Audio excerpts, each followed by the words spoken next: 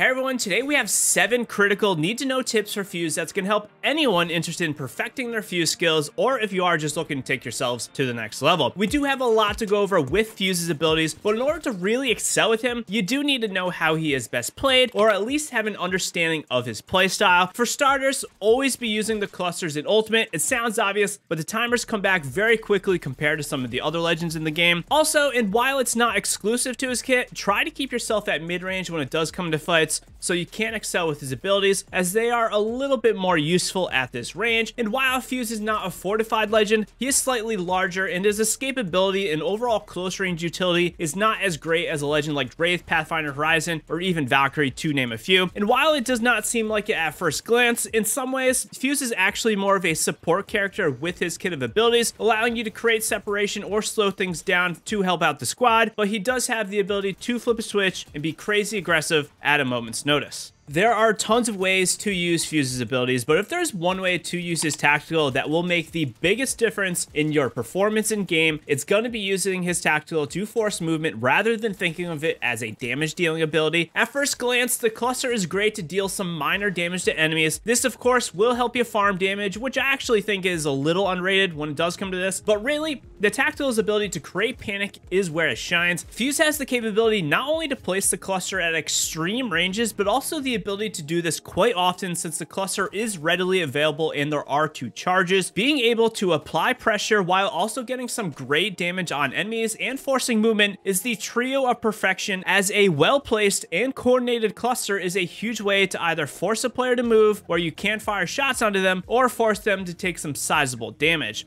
Also, you can use this cluster to apply pressure and have enemies temporarily back off of you from something like height or a god spot, while you can then push across more open or revealing areas. This kind of makes it a solid movement tool for you and your team, even if it's not directly affecting your movement. Second to the cluster is the ability to have complete chaos with an indoor ultimate placement. It is not really a secret that Fuse's ultimate can be launched at extreme distances outdoors, but an almost better, or at least equally viable option, is to quickly rip an ultimate indoors to let enemies burn or create some separation inside of rooms. Truthfully, Fuse's ultimate may be one of the hardest damage ultimates to counter, and since an indoor ultimate placement really makes the flames harder to evade as it gets placed faster, it makes this even more so the case. Fuse's ultimate not only does moderate damage to those burning, but the effects of slowing players down I find is the even bigger issue for them to deal with. And on top of that, the continual ticks of damage actually gives him another element of recon, as you can track enemies while they are burning. Do not sleep on an indoor ulti placement to do massive damage or get some reprieve from pushing enemies. For some, Fuse's passive may be a little weaker, as once you are out of grenades, it really does not exist. But till then, Fuse's capability to swap from the grenade slinging arm to just throwing grenades regularly is pretty clutch, and it's something that needs to be in the back of every Fuse's mind as every engagement is going on. The big scenario where the grenade arm is not quite as useful is going to be when enemies are camping on high ground or at any sort of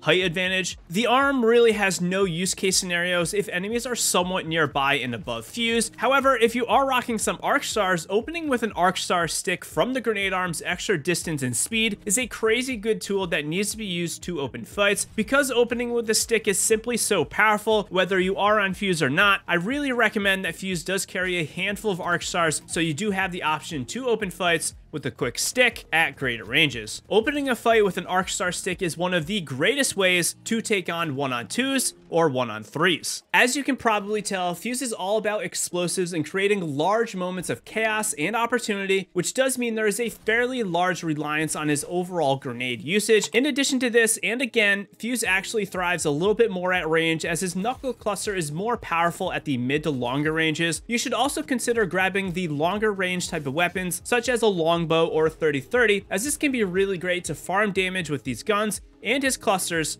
all game long. And this can easily add up to some higher damage games relatively easily compared to a lot of the other legends in Apex Legends. But the big reason why you may want to pair up with a sniper or even back it up with a peacekeeper or a wingman is to control your inventory, allowing for a much more steady use of grenades all game long with that extra inventory space. My personal favorite is the longbow paired up with a peacekeeper, and since you can hold 2 grenades per inventory slot, you can easily carry 6 or more grenades with a blue backpack, which does allow for more moments of opportunity and chaos.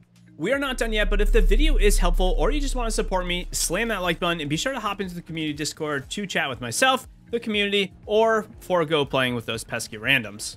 It is crazy how many people actually do not know this next little tip, and that is that the ultimate for Fuse can be zoomed in while it is out. Using Fuse's ultimate as frequently as possible is the way to go, but sometimes just pulling the ultimate out to zoom in and recon areas is a viable strategy to see what's going on around you. The zoom is about the same as a 6x sniper scope, and this is something that is often underlooked. The zoom in is one of the most pure ways to recon areas in the game without actually needing to use some sort of ability like a Bloodhound scan or a crypto drone, so do not sleep on it and relay this information to your squad. Moving back to Fuse's knuckle cluster, while it might be the bread and butter at creating opportunities and forcing movement, it is also an insane tool to use it as a zoning or lockdown ability. The active timer on Fuse's knuckle cluster is a pretty decent amount of time, and it's often enough time to prevent players from pushing through it as they don't want to take unnecessary damage. This time is enough for you to pop a couple shield cells, a battery, or maybe even a med kit. On top of this, it can also be used to create an audible distraction and again allow a little bit more time for a revive. The resetting capability of Fuse's knuckle clusters is a pretty solid one, so don't be afraid to use them as an emergency ability to give yourself just a few more seconds when in a game like Apex every second matters. In addition to this, and what also matters is knowing who you are up against and their flaws, so be sure to check out one common mistake for every legend in Apex so you can better counter them. Happy gaming, legends.